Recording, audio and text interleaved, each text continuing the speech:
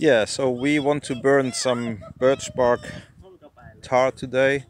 Went have a look around and found a couple of interesting items.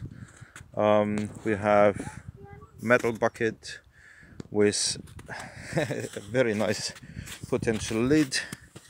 We figured that we'll do a nice seal and then just holes in the bucket, filling it with birch bark, putting the lid on, putting fire around and having a container under the bucket to catch the tar. Yeah, potentially also this useful, maybe taking the lid off or making a lid, same there. Yeah, and then this one is like very sensational, like palo grilli, a ball grill barbecue.